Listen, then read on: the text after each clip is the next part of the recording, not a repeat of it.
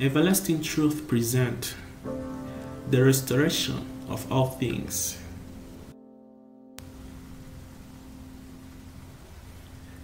All one has to do is look around at the world, at the neighborhood, at oneself to see the point.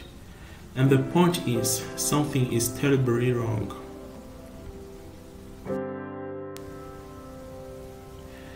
It is called the fall, it is called sin, it is called rebellion, and it is called the great controversy. And yet the good news is that it is not permanent. It is not going to last forever. Jesus came, died for the sin of the world, and promised to come again.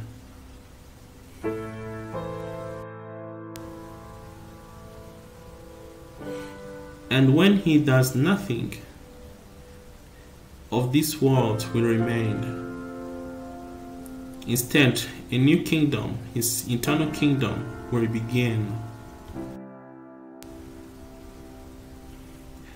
And in the days of these kings, the God of heaven will set up a kingdom which shall never be destroyed. And the kingdom shall not be left to other people. It shall break in pieces and consume all these kingdoms, and it shall stand forever.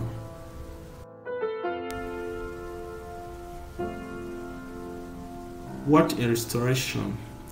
But we don't have to wait until the second coming for the restoration to begin. Those who are in Christ are a new creation now. And we are predestined to be conformed to the likeness of Jesus now.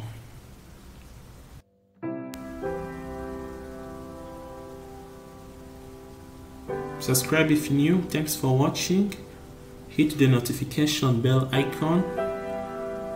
Thanks for watching.